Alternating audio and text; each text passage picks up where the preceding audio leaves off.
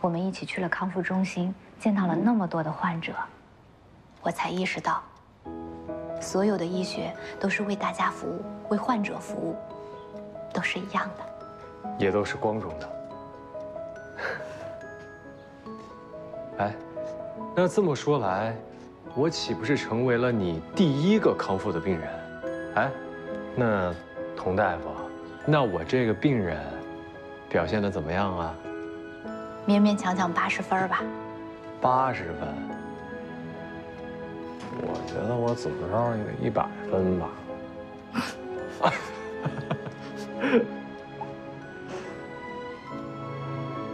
所以春生，你也一定要好好想想。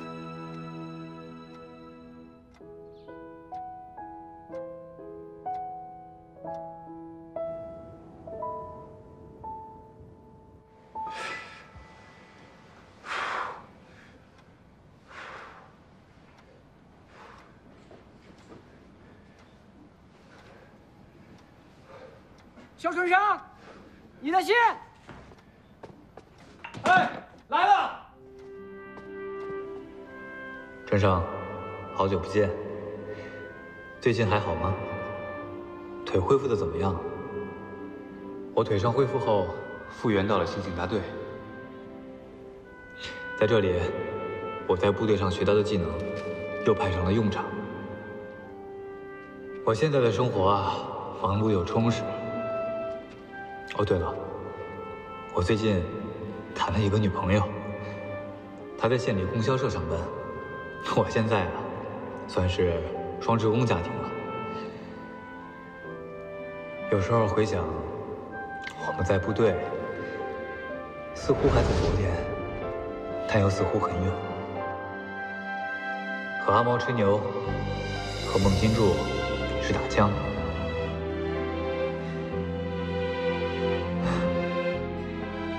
虽然他们走了，而我们的生活还在继续。希望有一天，我们能重逢。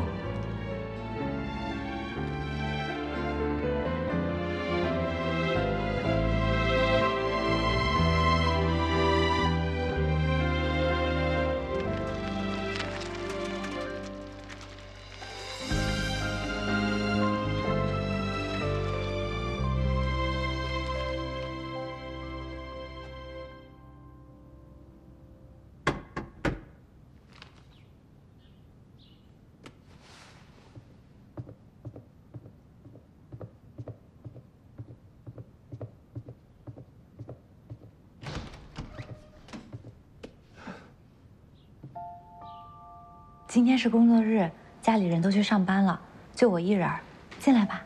哎，小梅，这个生日礼物提前送。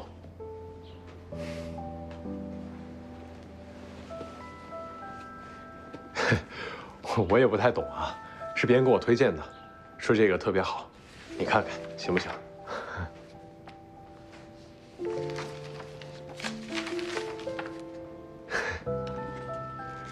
很有用，真的。哎，有用就行。你跟我来。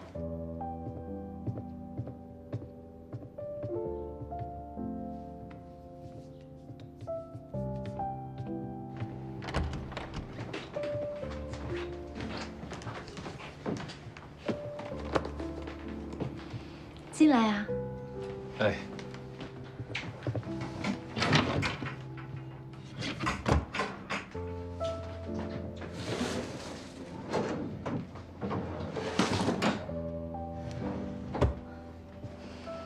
你等我一下。哎。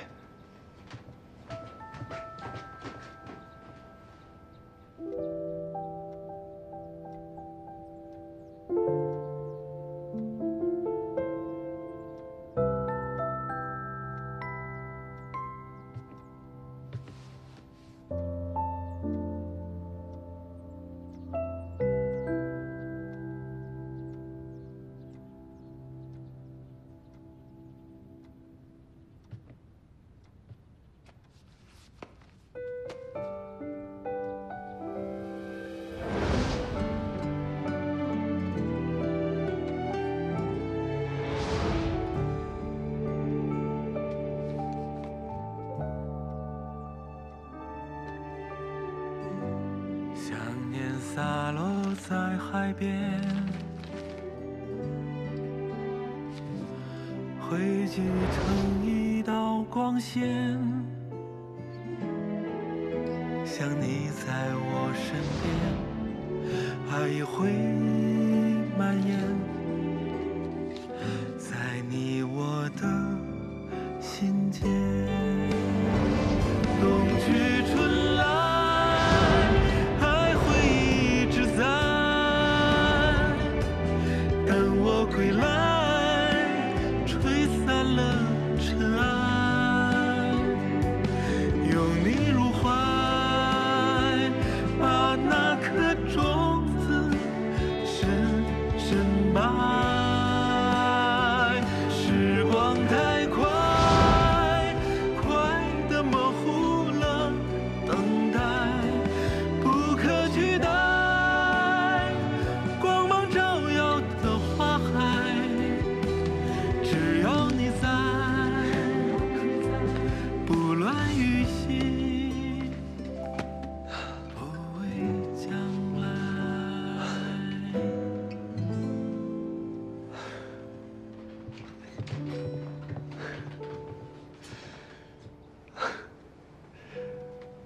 怎么去了这么久啊？衣服被保姆放在我妈那儿了，找了好一会儿。上次逛商场的时候，看见这件红色的毛呢大衣，觉得特别好看，就当我送给燕秋姐的结婚礼物了。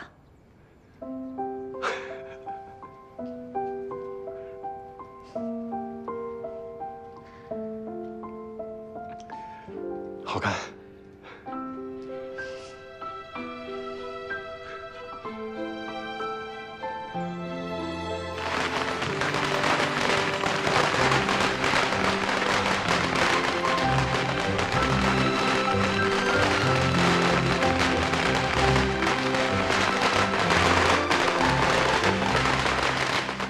这个今天啊，是我跟燕秋订婚，感谢大家伙过来助兴捧场。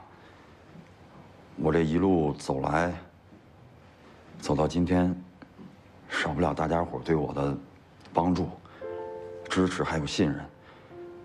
在这儿呢，我跟大家伙说声感谢，谢谢大家。这人生啊，不如意十有八九。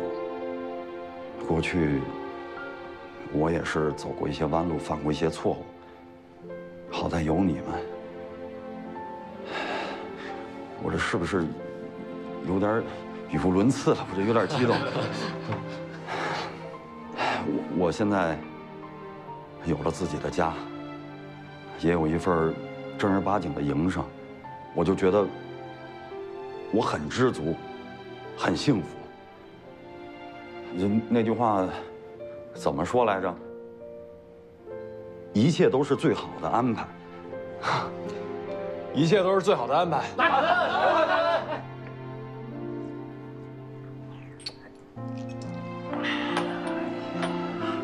哎，得倒上，倒上。来。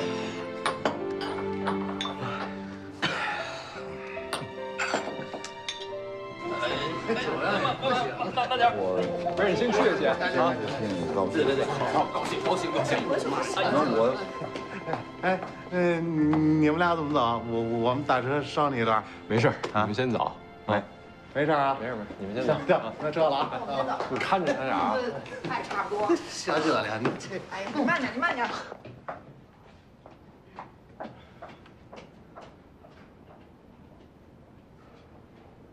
要不要走走？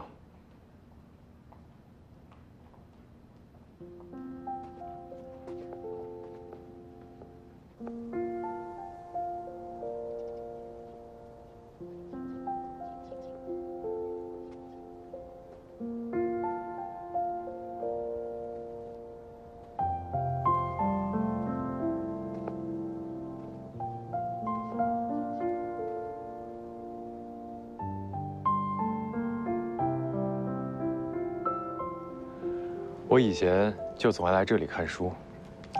有一天，我在书库里面发现了一个同道中人，我就过去拿走了他正在看的那本《护士札记》。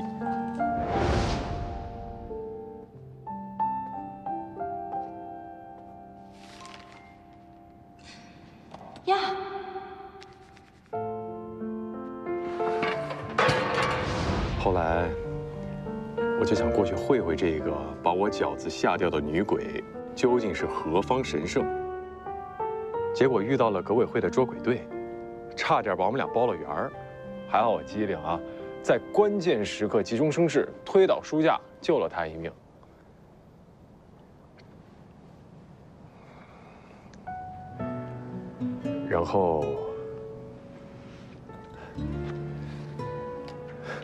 然后我就得到了这一枚，算作谢礼的书签儿。雪花飘落在这一夜。我最近经常在想啊，要是我当初见到这个女孩，会怎么样呢？我会追她吗？她会同意当我的女朋友吗？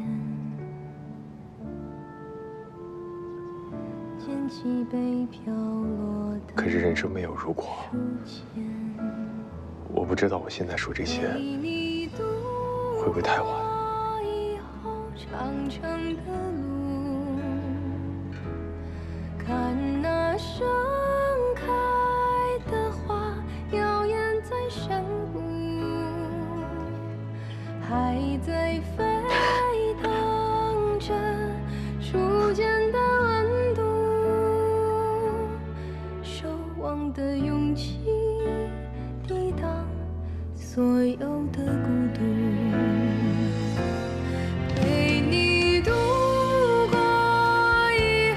长长的路，看那盛开的花摇曳在山谷，还在沸腾着初见的温度，守望的勇气抵挡所有的孤独。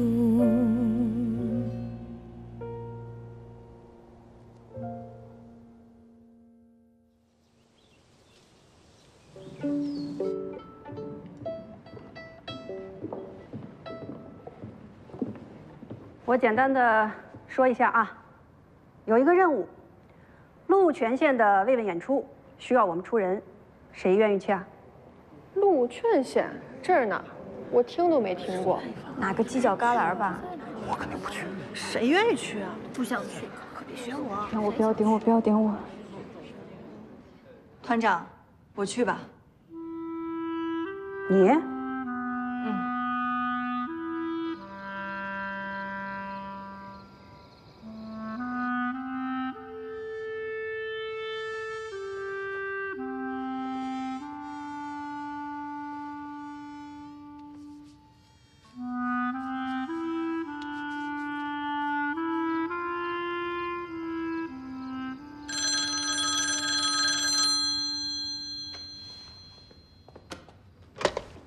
喂，说，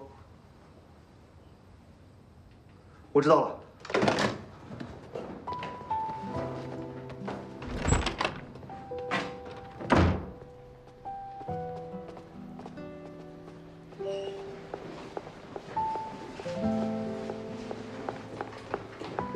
红娘，红娘，红娘，红娘，大夫。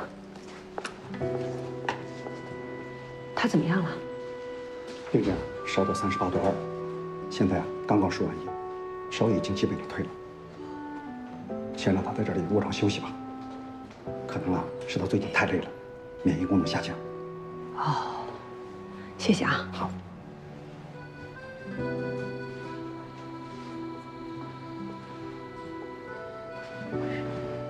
春生。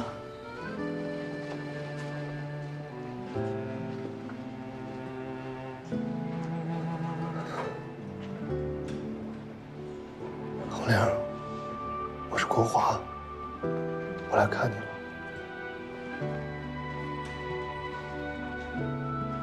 红玲，国华，你怎么来了？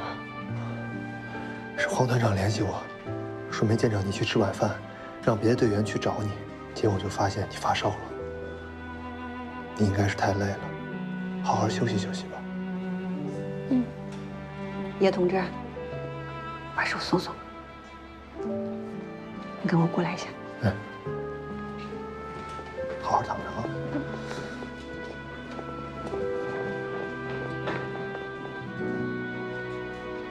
虽然这是病毒性感冒，看起来啊来得快，去得也快，但是如果烧一直没退的话，很有可能会转变成心肌炎。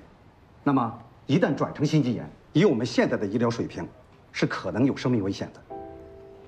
所以啊，我们建议应尽早的注射免疫球蛋白。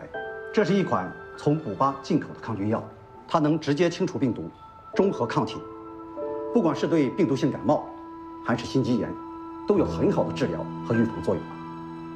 只不过这种药现在十分短缺，在我们医院已经缺药很久了。你们看看能不能动用你们自己的关系，在其他部队找一找。知道了，我来想办法。同志，用一下电话，谢谢。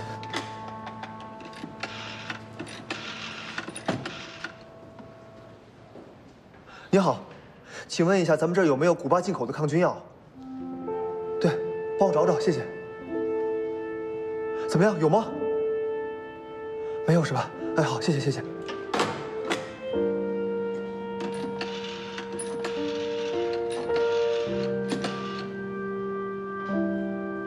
喂，我是叶国华，请问一下，咱们这儿有没有古巴进口的抗菌药？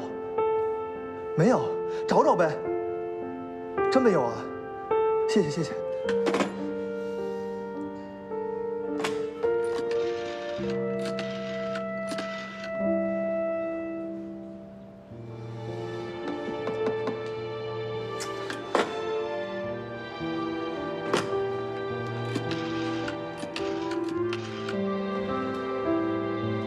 哎，你好，请问一下，咱们这儿有没有古巴进口的抗菌药？有的。有是吗？对。哎，好，谢谢谢谢啊。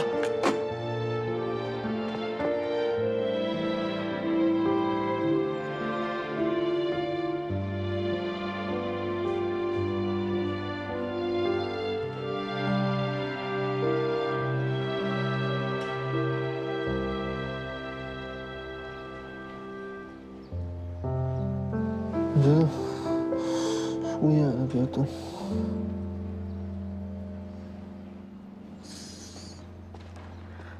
好点了吗？嗯。他昨天晚上为了给你找特效药，愣是骑车去30里铺的医院给你拿的药。你可真有福气，你男朋友对你真好。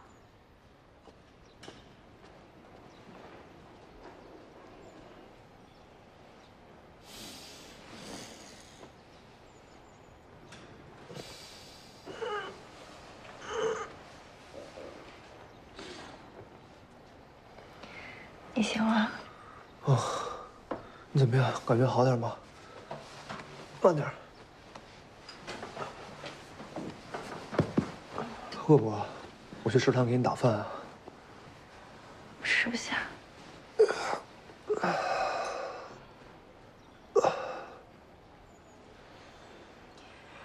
你怎么那么傻呀？3更半夜黑灯瞎火，骑那么老远。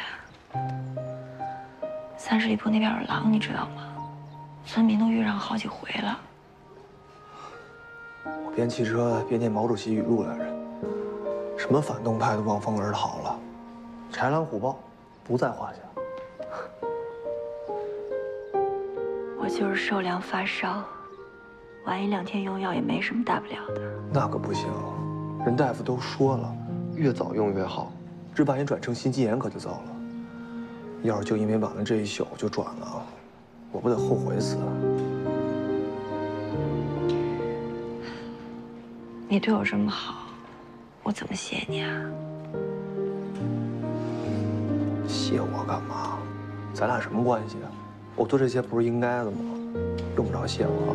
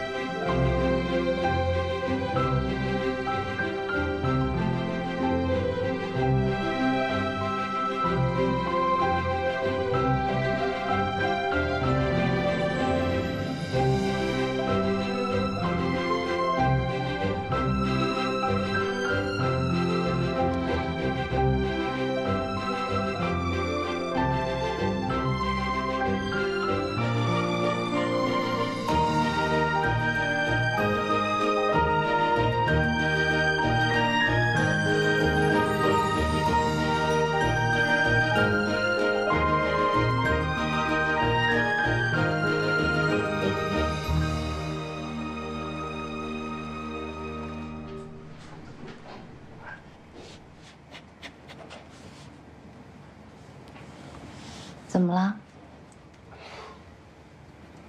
没怎么。哎呦，这么晚了，饿了吧？要不吃点点心？我不饿。好，不饿咱就不吃。那个，你一定渴了，来喝点水。我不渴。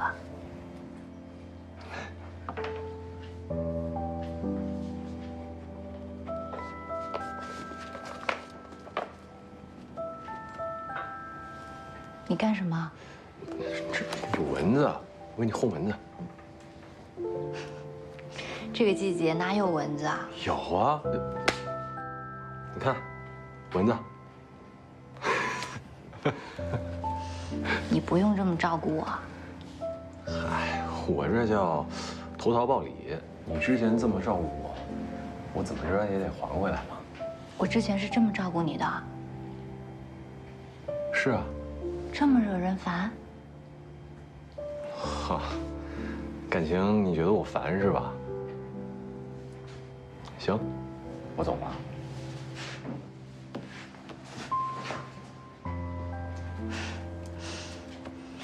我不是这个意思。那什么意思？我看你已经恢复的差不多了，我是希望你可以做你自己想做的事。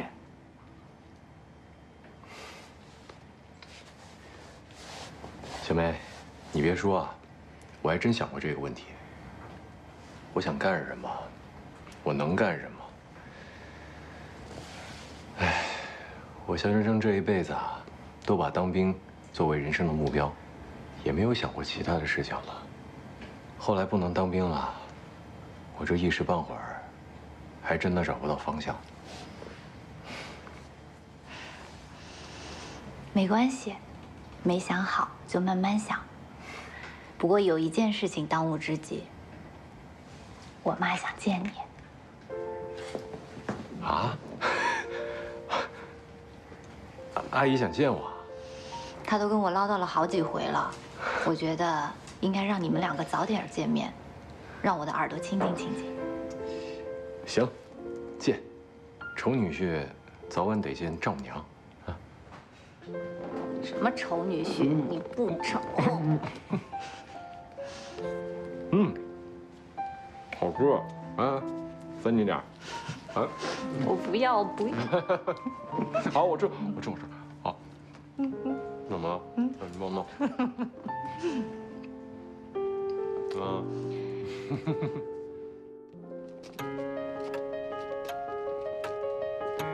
陈红军和叶芳较着劲，他在海关努力表现，逐步得到了领导的赏识，混得越发风生水起。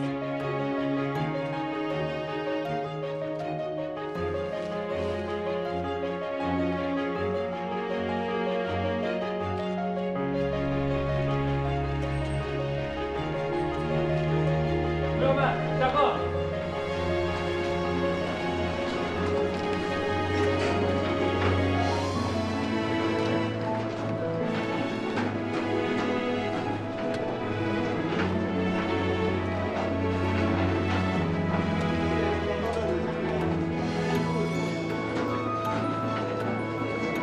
小梅，这是什么呀？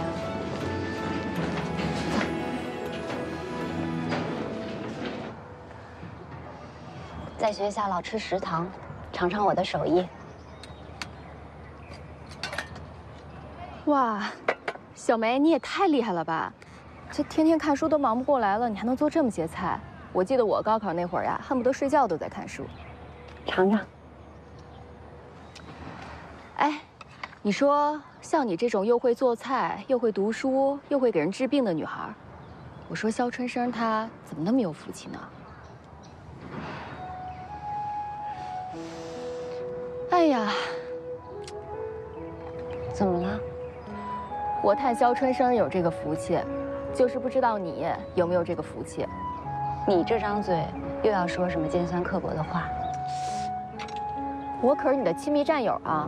从开始到现在，我可一直站在你这一头的。不过我跟你说正经的，他现在连个正经工作也没有，你也不管管他。你看齐天和黑子他们什么火就倒腾什么，怎么着也是赚了些钱。哎，他曾经可是这帮人里最拔尖的，你就没有落差感呀？怎么管？像你压着陈红军那样？你怎么说话油嘴滑舌的呀？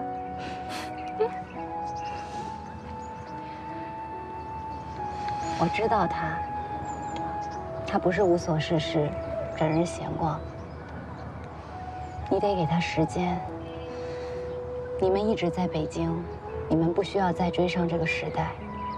可他不一样，那个时候，他所有的心思都在战场上。他战场上的那个梦碎了，你得给他时间，让他重新找到新的梦。行吧，反正是你的人，你说怎么样就怎么样吧。我尝尝，真香，好吃，好吃。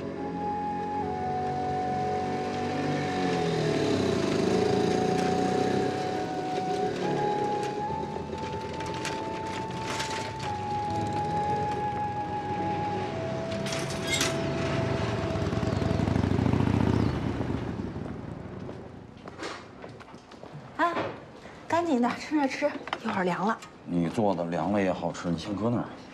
哎，我看到外面停的车了，黑子来了。刘呢？你说他这一天天也没个正经事儿，当初我就不同意你把他租给他。别叨叨了，我进去看看他去啊。去。你赶紧抓紧时间吃饭。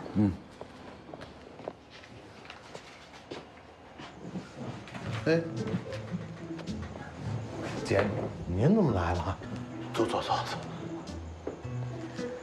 我把这地方租给你吧，是让你卖东西的。你搞得这么乱七八糟，要真来了客人，谁敢跟你做生意啊？姐，这您就不懂了。我们这行啊，叫3年不开张，开张吃3年。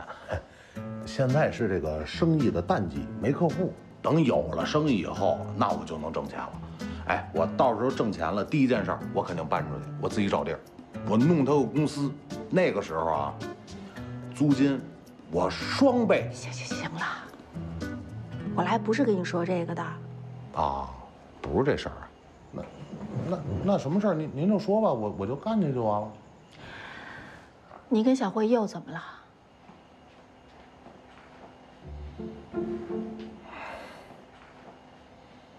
孩子的事儿啊，你想要孩子，你就好好跟人说，吵什么呀？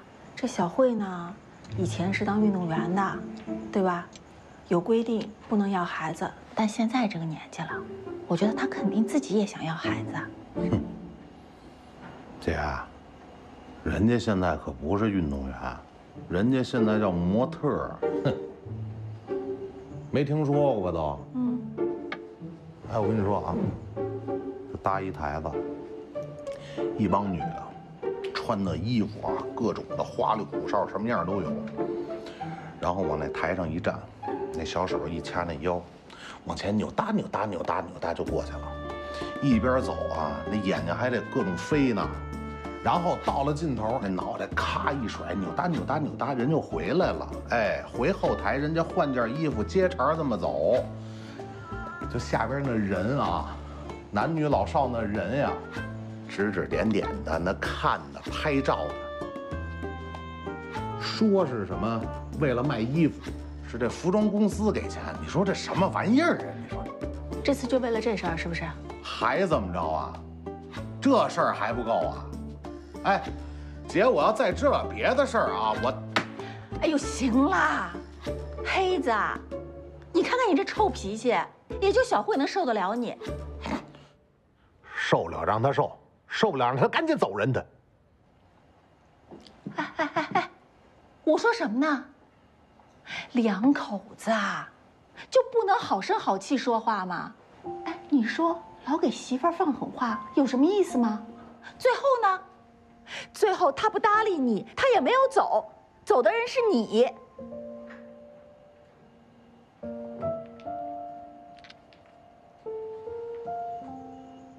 行了啊，听姐一句，赶紧回去，别为了这些没影的事儿吵架。两人之间再好的感情都被你磨没了。哎，姐，这事儿你怎么知道的？他找你了？你说呢？行了啊，别闹脾气了，早点回家啊。嗯。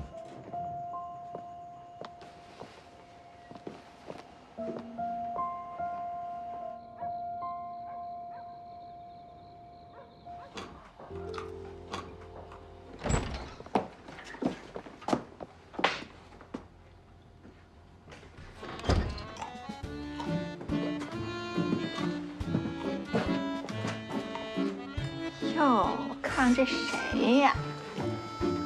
看什么呀？这么多天都是我一个人在这屋里住着，突然间多出来一个人，我还不能看看？怎么了？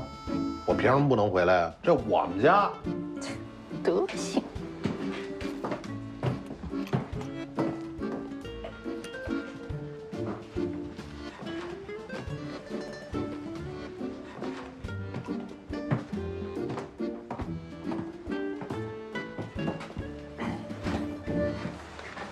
喏，瞧瞧，这是我今天挣的工资，怎么着，不比你的少吧？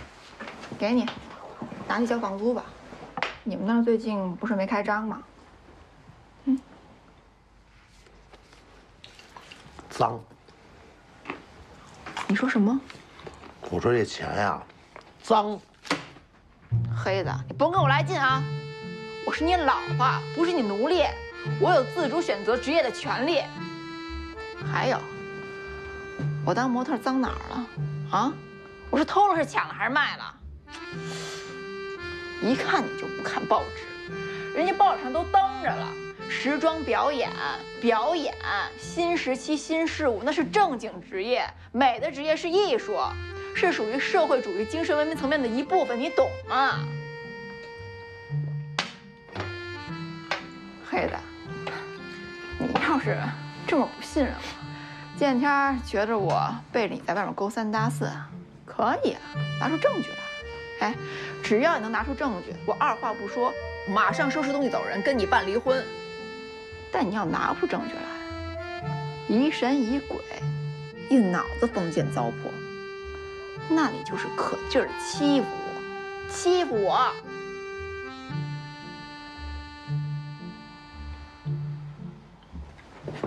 欺负我，欺负我，你忍心吗？我就是受不了别的男的看你。那当模特那不就是给别人看的吗？再说了，那你老婆我漂亮，那漂亮不才有人看吗？你看人家电影明星，哪个不是因为长得好看才受全国人民爱戴的？哦，那人家就都不结婚了，那结完婚人家就都不工作了。再说了，你不就是因为我长得好看才娶我吗？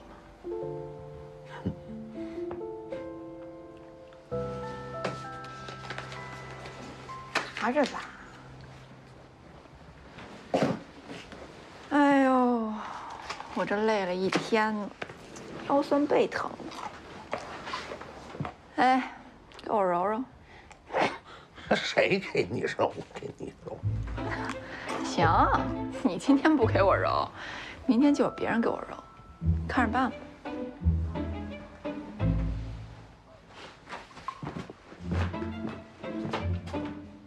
明天谁给你揉啊？啊，我听听。还给你揉了。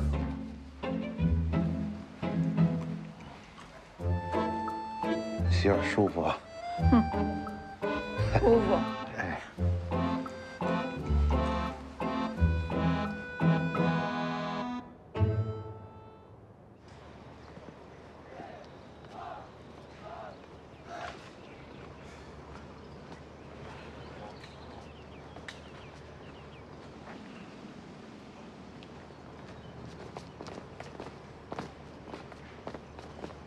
怎么，还紧张上了？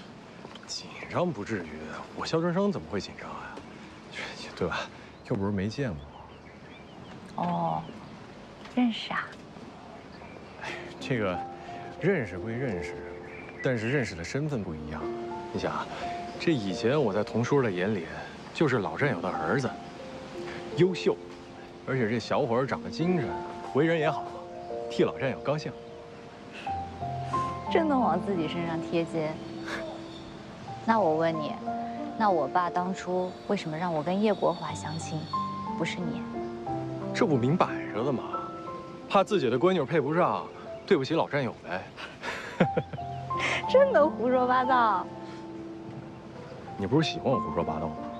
你比胡说八道还厉害，你是胡说9道。哎呦，你喜欢啊？行，那我每天新练一道，我明儿就是胡说10道。走吧。哎，你说我这东西是不是少了点儿？要不我再买点水果啊？走啊！真不用啊？哎呦，别笑呀！你这。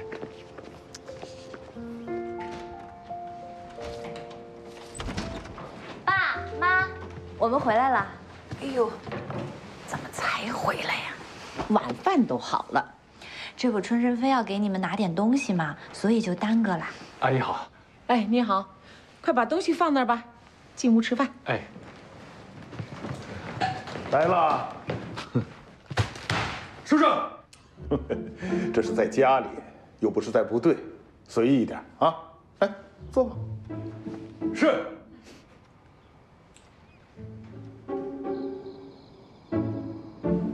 你们在一起多久了？报告首长，我跟小梅刚在一起。刚在一起？是一时冲动，还是作为一个患者对医护人员的移情作用啊？首长，不是的。我和小梅虽然刚在一起，但是我们作为朋友、战友认识的时间已经很长了。我们对彼此的人生目标、生活态度、性格品质，已经有了很深入的了解。刚刚我爸不是说了吗？在家里放松一点。春生，你这腿都好了吧？没什么后遗症吧？哎，阿姨，我这腿已经好了，这多亏了小梅一直鼓励我做复健，腿已经好利索了。您放心吧。那你现在在做什么工作呢？还回部队吗？已经复员了，手续办得差不多了。这工作嘛，妈，春生现在准备创业。创业？妈，现在时代变了，这几年我们待在部队，了解外面的世界太少了。现在机会那么多，选择什么作为事业，就像选择伴侣一样，是一辈子的事儿。相信我们，给我们一点时间。我相信春生，他是一个有理想的人。这个理想，哪怕不在部队上，在其他地方，也同样可以实现。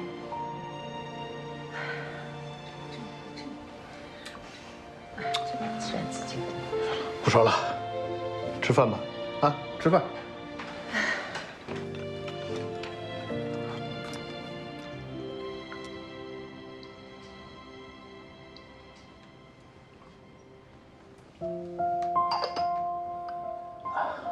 坐吧。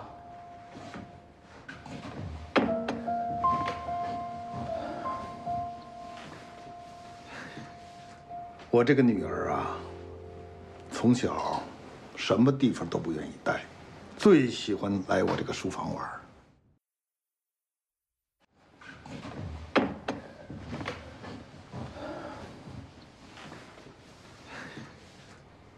我这个女儿啊，从小什么地方都不愿意待，最喜欢来我这个书房玩。那时候她也就这么高，没事就在我这书房里玩。我呢随便从书架上拿了一本她妈妈的医学书给她看，也没想怎么着。可是过了一会儿，她却抬着小头问我：“上鼻峡，上鼻道。哎，爸爸，这个碟刹隐窝是什么来着？”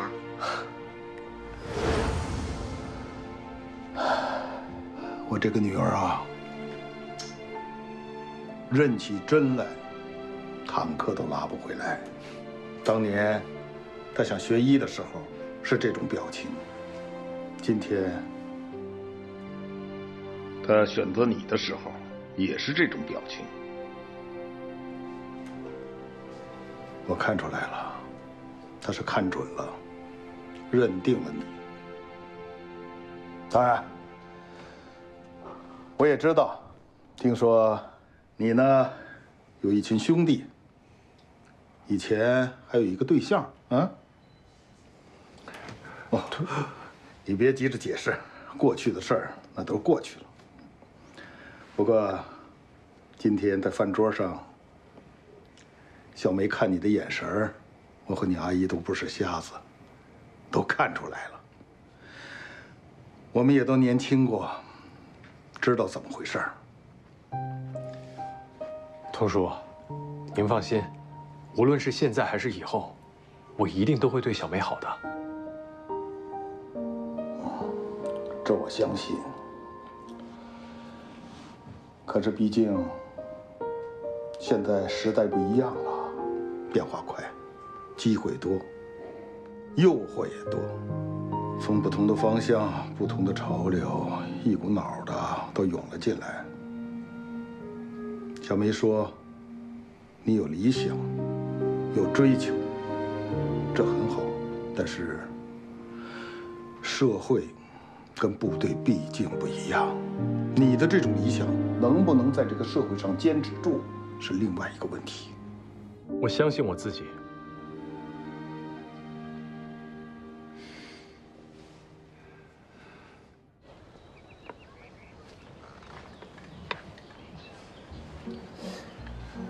瞧见没？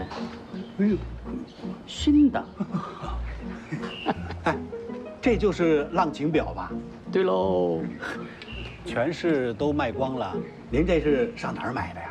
上海呀。呵，我闺女去出差啊，好不容易抢的。别显摆了，现在国内呀，梅花表、雷达表最好，你那能好过那个呀？哎，那表能跟人这表比吗？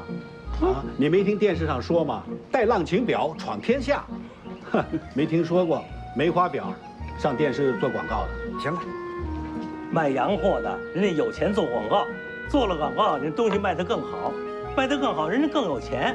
我没钱做广告，那我东西卖不动，卖不动我就没钱。也不是现在怎么了，这不一切朝钱看了吗？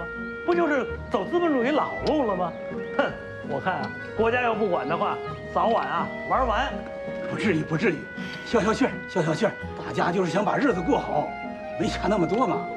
都什么年代了，还上纲上线的？嗨，他这个人呀，就是教条主义，最反动。哼，现在啊，可不是从前吃大锅饭的时候了，就得讲竞争。这广告啊，就是让你知道有这么一个东西，东西要不好，人家能买。对，也是啊，现在都是市场经济，就是现在就是市场经济。哎，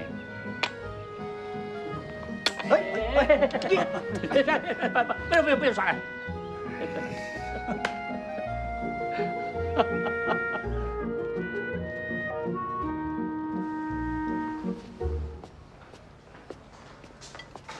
哎，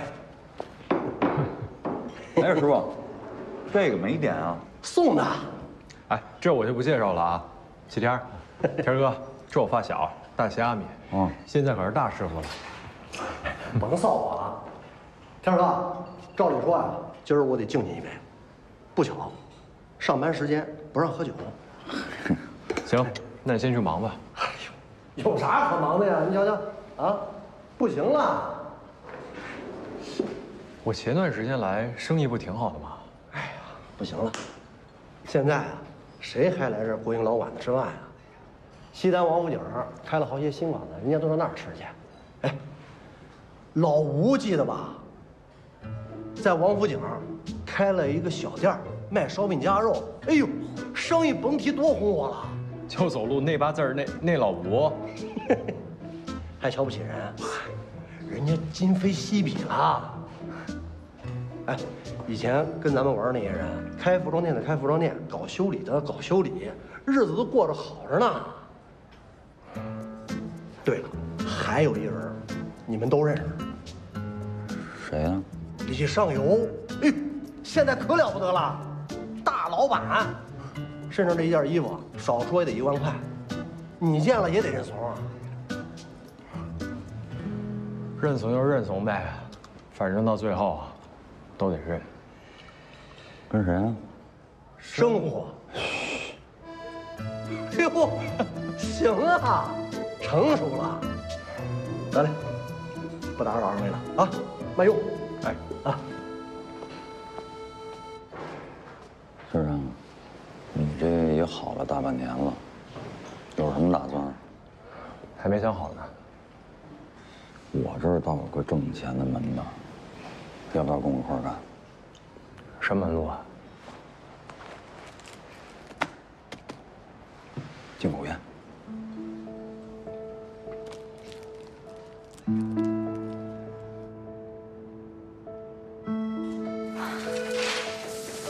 哎，叶放，不是你今儿必须跟我说清楚了，为什么不同意我把春生弄进缉刺队啊？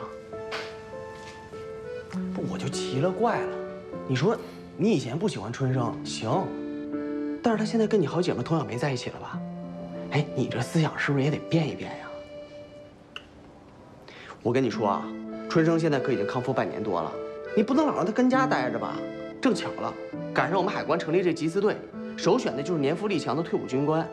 我觉得春生他就特合适，而且他肯定能干好这份工作。你说如果他进来了，哎，我们俩上下级对口单位又成为同事，多好一事儿啊！啊，我说我问问吧，你连提都不让我提，你不觉得你有点太霸道了吗？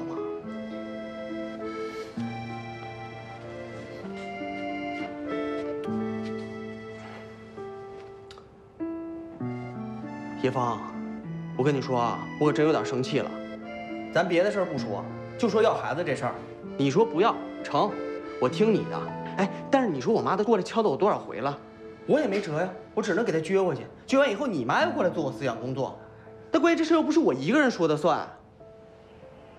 你说你不要孩子，你都能有个理由，那春生这事儿你到底较什么劲呢？为什么呀？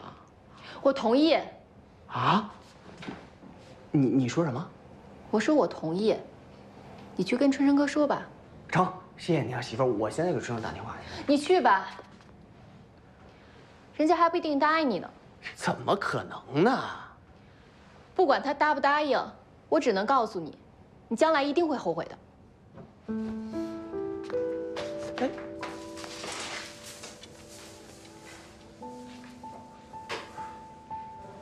春生，这段时间我是弄明白了，最挣钱的就是进口烟。第一，大家都想尝新滋味，小店里对它的需求量特别大。最重要的利润高，你折腾什么都没有用啊，还得是咱。咱们都老大不小了，我也该当爹了，我得再努力。你呢，跟小梅，你们俩也都见过父母了，哎，早晚的事儿，啊。你结了婚了，你就知道，那用钱的地方多了去了。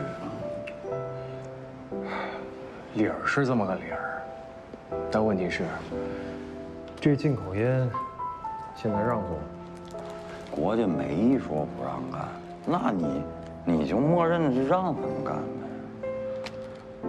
再说我这个销售许可证，都是正儿八经申请下来，你说能有什么问题？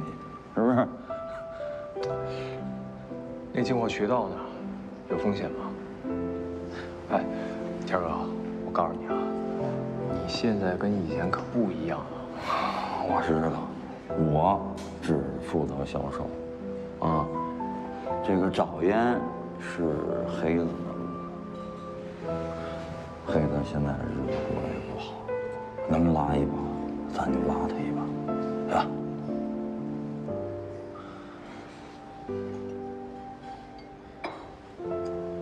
你呢？要是有想法，我随时欢迎。反正这里边的道我都透给你。行，喝酒。嗯。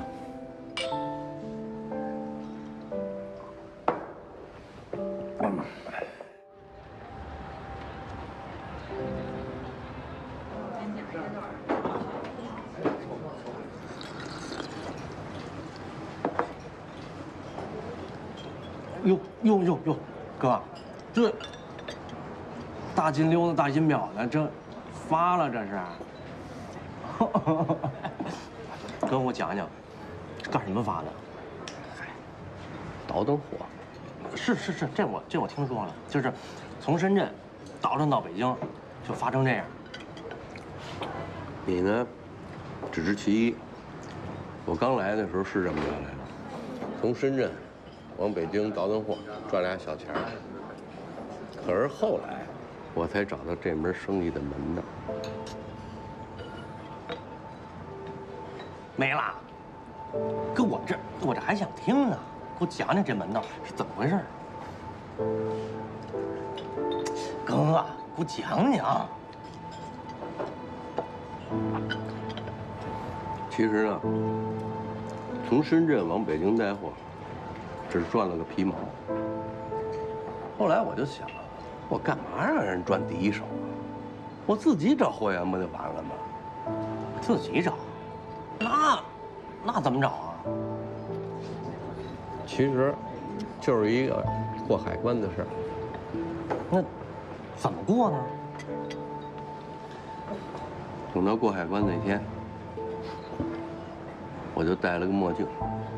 我在这墨镜后边给我这眼眶子化了个妆。海关的人非让我把这镜子摘下来，我就是不摘。他们以为我这鬼鬼祟祟的，想隐瞒身份呢。我一看这架势，我就崩了他们一会儿。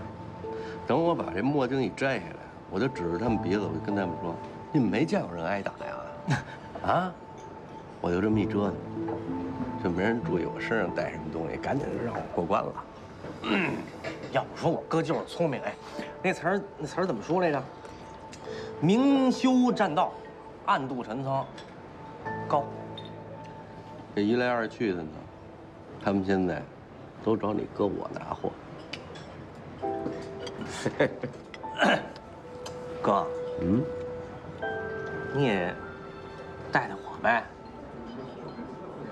我现在呢，这些事儿我已经不怎么操心了，都交给我手下小弟去干去了。啊。哎，那不对呀，此言差矣。那我也是你兄弟啊，对不对？他们才跟你多长时间，咱俩多少年交情了，对不对？咱怎么也得讲个先来后到吧。再说了，哥，实话实说啊，这你说我这上有老下有小的，我这真愁钱。要不然你说我巴巴的大老远我跑南方来我找你，我也真没辙了。带着我啊。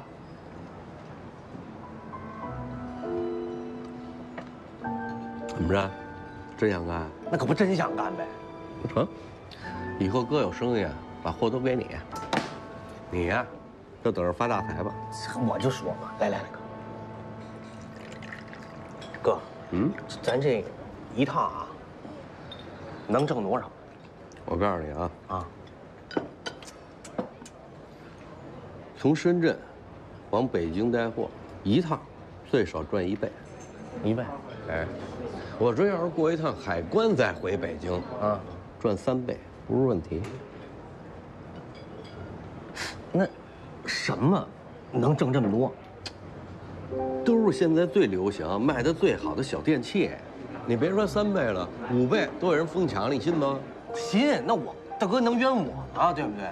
你看啊，从深圳往北京一趟，怎么着也得带20台吧？20台。哎，你算算，挣多少钱吧？2台，5倍，疯抢，信不？那个算不过来，反正我啊就坐等当万元户，赶紧吃吧。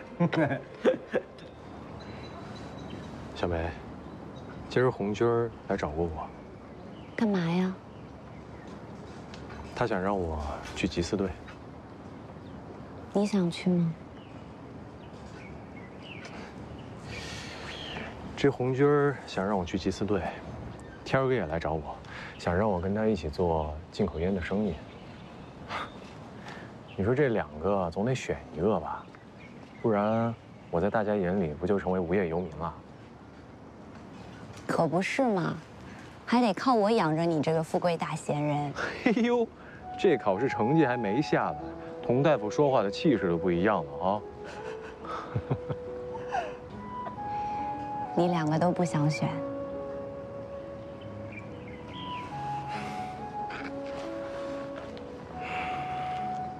但又不得不选，对吧？还是瞒不过你。你想瞒着我什么？是想瞒着我，你每天闲逛其实是为了寻找下一步的方向，还是瞒着你在为天儿哥和红军的建议左右为难？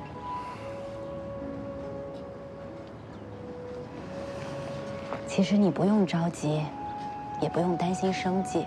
我希望你可以好好选接下来的路。我说我可以养你，是玩笑，也是真的。你不用有心理包袱。我其实就是想让你知道，咱们两个应该相互支持，也可以相互支持。这个可以呢，是说我可以依赖你，靠你支持。你也可以依赖我，靠我支持。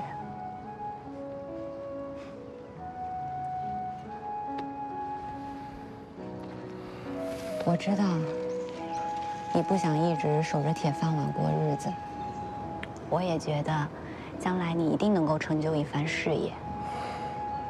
如果现在暂时没有想法，不如先选一个试试，作为过渡，说不定也会给你一些灵感呢。小梅，咱们俩总能想到一块儿去。其实我就是这么想的。不过你说吧，这毕竟是兄弟的心意，我总不能驳了他们的情谊吧？你都想好了，还在苦恼什么？选哪个我拿不准。我觉得倒买倒卖毕竟不是什么正经营生，缉私队是国家单位。我觉得相比较下来，可能缉私队更好。行，那我就去缉私队。这样，明儿我就跟红军说一声，同时我也跟天儿哥说一声。我相信天儿哥会理解我的。不过，我担心你的身体。放心，有谱。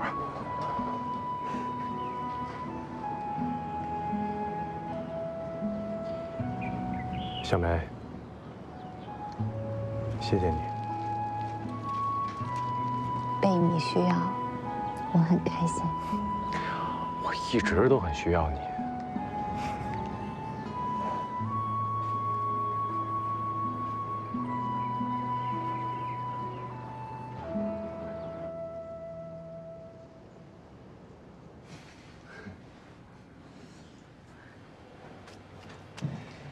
哎，芳子，这红军什么时候到啊？就等他了。哎呀，他最近特别忙，我都不怎么能见到他。不用等他，我们先开始吧。行，来，这第一杯呢，祝贺我们的小梅通过了医院的招聘考试，离她自己的梦想又更近了一步。来，大家干杯！祝贺祝贺祝贺！来，祝贺！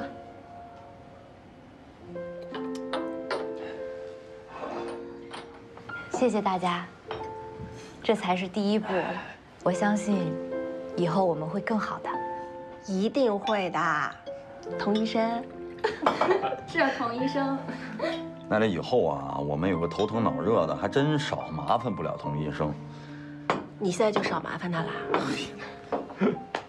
我倒是希望大家都健健康康的，以后没人关照我们医院才好呢。哎呀，说的太好了！来，为了大家的健康，再干一杯！哎，来，哟，都喝上了。哎，就等你了，快点儿。大家等你半天了。这单位啊，临时来了个事儿，给耽误了，实在抱歉啊。行，那没什么事儿，你先去吧啊。哎，别呀，让他坐下来一块吃点呗。嗨，没事没事，咱们吃咱们的。哎，你看你让人家专门跑一趟。那个春生，今儿我可给你带一个好消息啊，你被缉私组录取了，往后咱们俩肯定是同事了。嘿，好消息啊！春生，虽说你没选我这边啊，但我还是得恭喜你。啊，他选哪一边是他自己的事儿。是。行，那红军，以后就有劳多多关照了。嗨，这哪儿的话呀？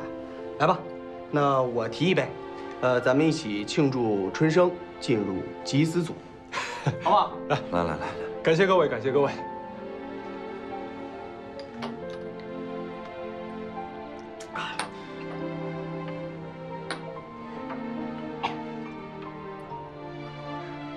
没事吧？少喝一点。来，这杯酒我要祝贺我姐跟天儿哥新婚，祝你们执子之手，与子偕老，早生贵子，多子多福。谢谢春生，谢谢。这话算是说我心坎里去了。来，干杯！干杯！恭喜恭喜！嗯。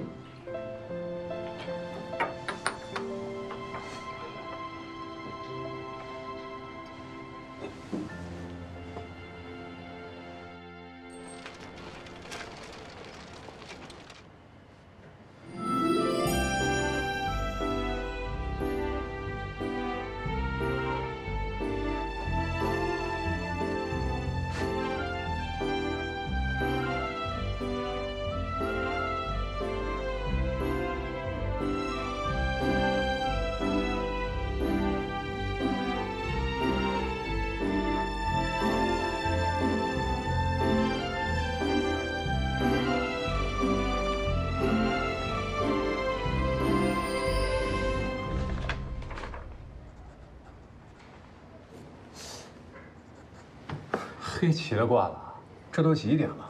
办公室的人去哪儿了？这2天单位分房，都上办公室看分看排名去了。哎，我刚看那个陈科长也不在办公室，他也去了。人家就是管这个的。这也太过分了，怎么着也得给我解决。别生气，别生气。哎，怎么了？别问，准是没分着房。喝啥水喝？好了，别生气，别生气，太气人了。哎。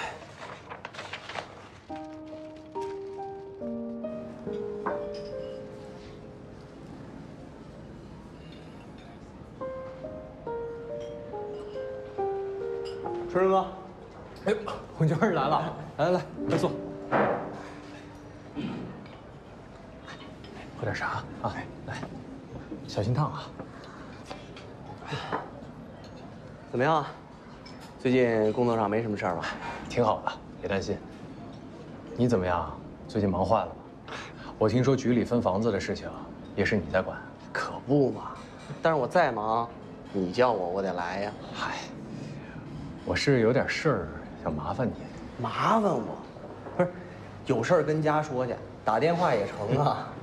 怎么还麻烦我？你这才上班多久啊？就学会虚头巴脑、官僚主义这一套了？嘿嘿，别让我打岔啊！其实这也不是我的事儿，是队里有个兄弟。得，队里那么多人呢，都成你兄弟了。说吧，谁？什么事儿？队里有个老同志，叫曹彪，你有印象吧？山东人，也是个退伍兵。对。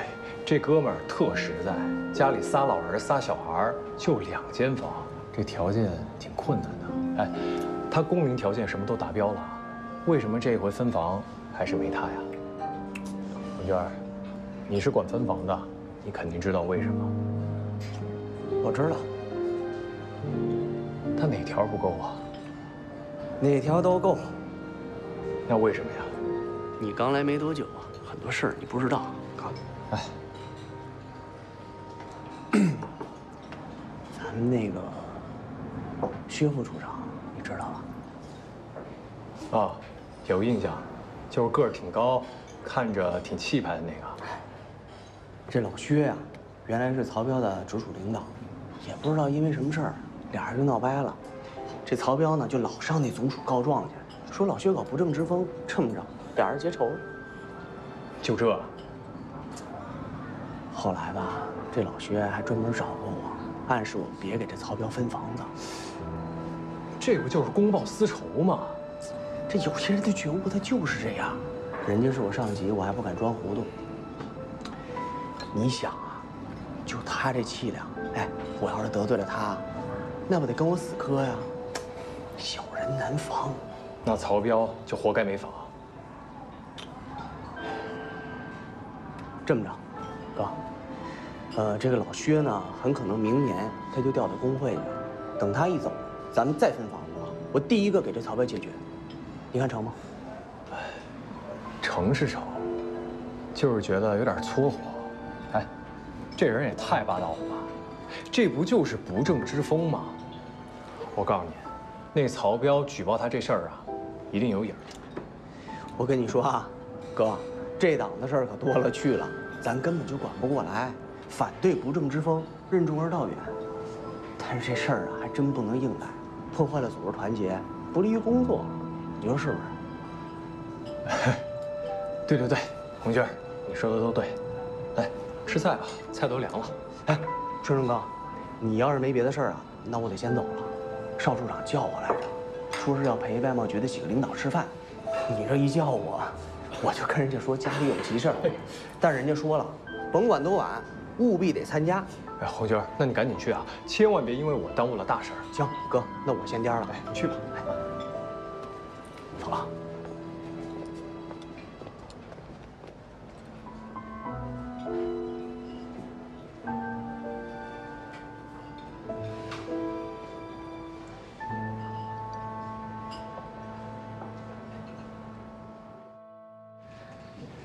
你这今儿弄得挺丰盛啊，你这兴致挺好啊。你怎么了？没事儿。工作上不太顺呀？你说这春生，我真是拿他没办法。到底怎么了？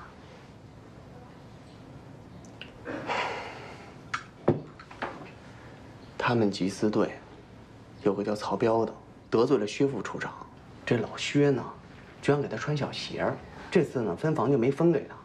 春生因为这事儿找到了我，我说我知道，但是我也没辙呀。人家老薛头顶上有人，就是出了名的小心眼儿，咱犯不上得罪他呀，这是不是？反正这个老薛明年就要调到工会去了，他只要一走，哎，他这位置8、9成就是我的。到时候我一准就给这曹彪安排房子的问题。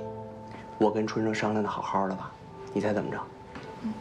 今儿中午给我打电话，约我在我们单位附近，哎，就那个川菜馆子吃饭。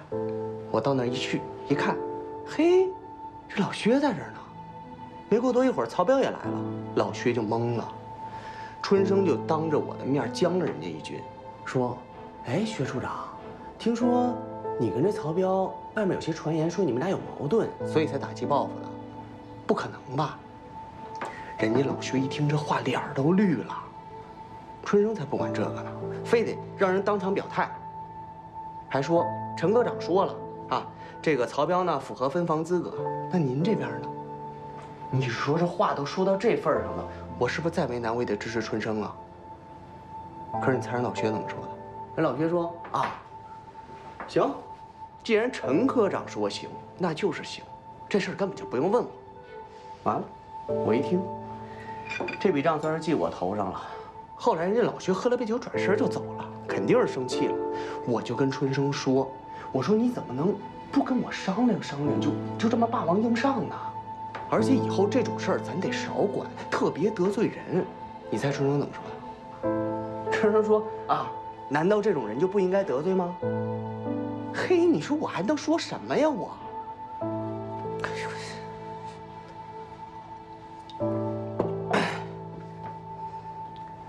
我是琢磨了一下午啊，这事儿怎么能往回找吧。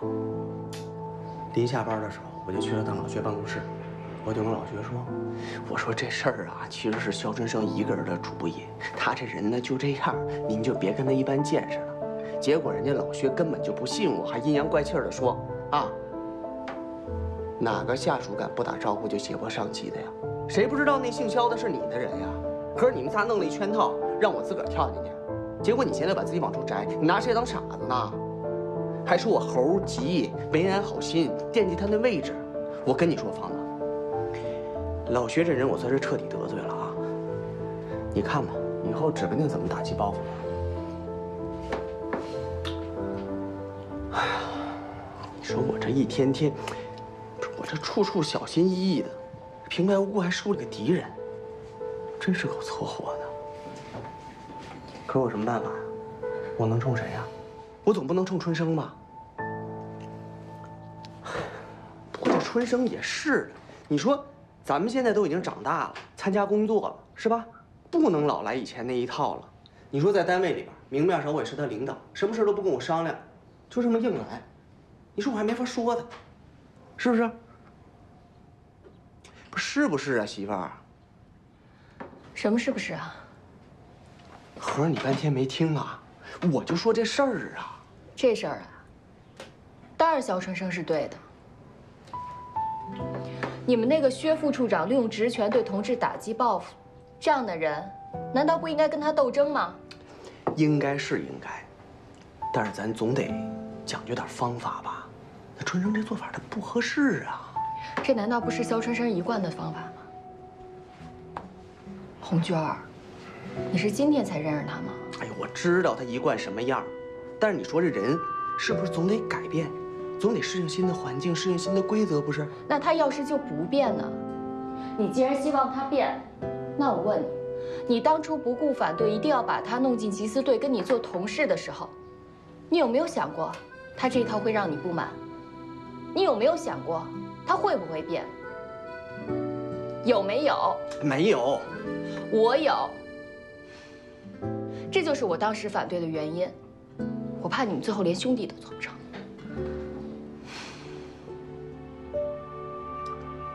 嗨，这让你这么一说，怎么还给弄严重了呢？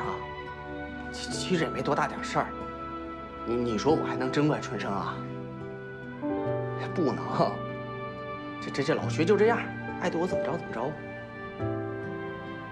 我跟你说啊，媳妇儿，我跟春生可是好兄弟，一辈子的好兄弟。他变与不变，我们俩都是。我这今天也就是话赶话说到这儿了。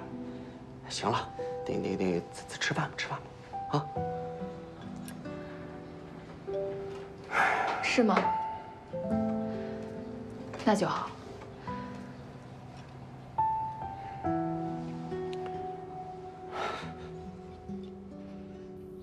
陈红军被妻子说得哑口无言，恼羞之余，竟升起一丝嫉妒。怎么连叶芳也成了肖春生迷了？而肖春生此时还根本想不到，一向唯唯诺诺的陈红军，对自己越来越不满。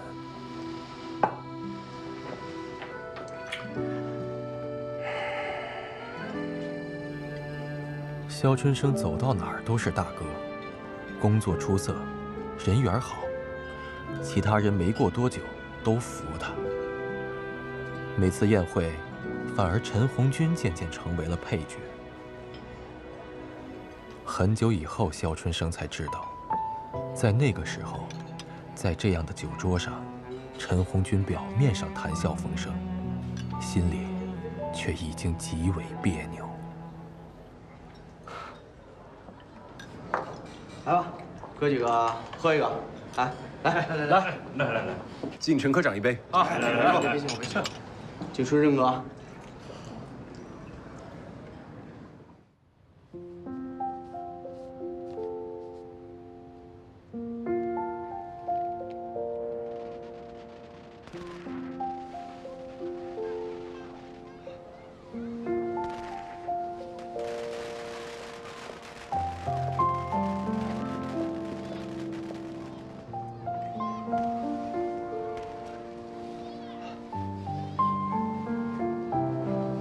外头冷。小梅，你说他们会来吗？你和国华这么多年的兄弟，还能因为几年不见生分了不成？小慧啊，你别在这儿了，省得把衣服弄脏了，赶紧去休息。没事儿，姐，我这身不值钱。哎，哪天我给你拿两件好的呗？你别给我拿了，你上次给我拿的我没舍得穿呢，给我穿浪费。谁说的？穿上好看。这春生呢，不是说他包饺子吗？你还不知道呢。啊，重磅消息！有事儿你就说呗，还重磅。叶国华和贺红玲要回来了，春生搁外面接他们呢。哎呦，这俩呀，你说这都多少年了？他俩是结婚了？没，不过说是这次回来要办，不知道。他俩结婚呀？行吧，但愿能成。嘿，说什么呢？人俩挺好的，嘴里头没个把门啊！该。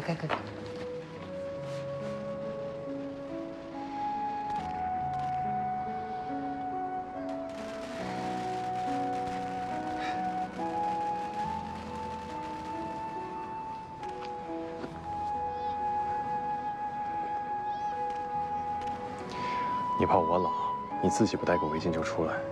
我不冷。别着凉了。算了，不等了，回去吧。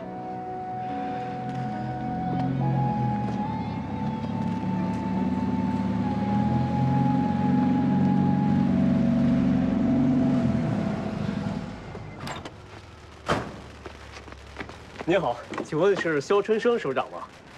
我是肖春生，倒是不是什么首长。我是叶副营长的警卫员，叶副营长让我把礼物拿给首长您。那你们叶副营长人呢？啊，我们叶副营长让我跟您说一声，他今天先回父母那儿，明天初一再来给您拜年。但是这些礼物让我提前送过来，叶副营长说得让大家过个好年，这都是特别好的东西。那我先给您拿进去。哎，谢谢啊。哎，不客气。老半天人都没来，别站着了，回去吧。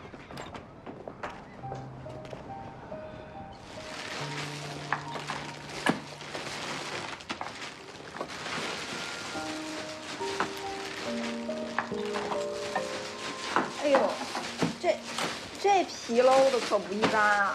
啊，看，姐，这不会是给咱俩准备的吧？啊，看，哎呦，这种东西可不是咱一般人能搞得来的。这少见多怪的，人燕秋姐不知道，你还不知道啊？啊，咱那会儿倒腾东西，那码头那集装箱不都是这个吗？一箱一箱的，咱都不拿正眼瞅，怎么到这儿就成好东西了？你说你也是。我眼神不好啊，你也跟着一块儿瞎，这是好东西。那我给你买那好东西，你都看不上呗？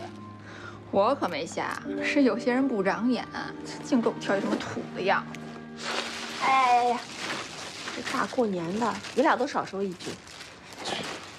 也别怪我一直看不上这叶国华，这都副营长了，不还这德行？哎，天儿哥，咱话也不能这么说。今儿大年30儿。国华这么久没回来了，带着红玲先见见父母，也应该的。咱说的不是一事儿。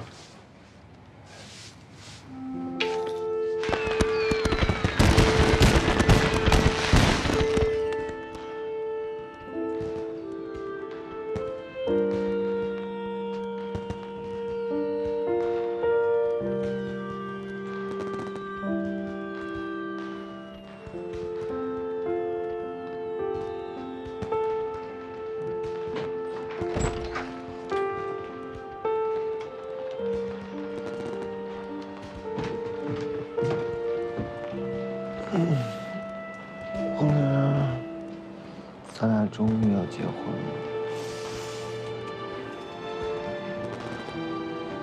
你不开心吗？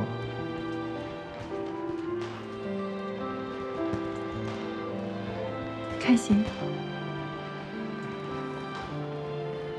我也开心。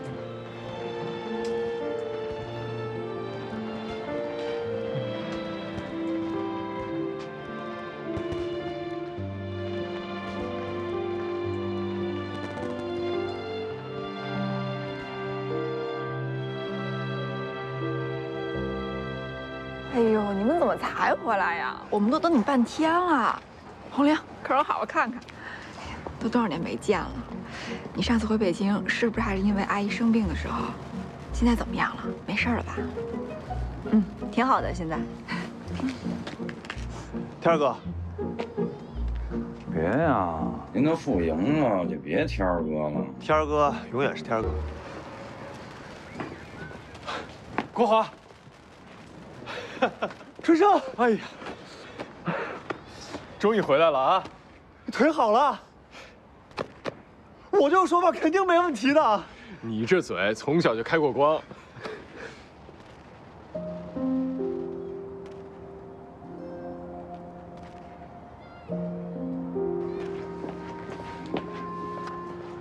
小梅，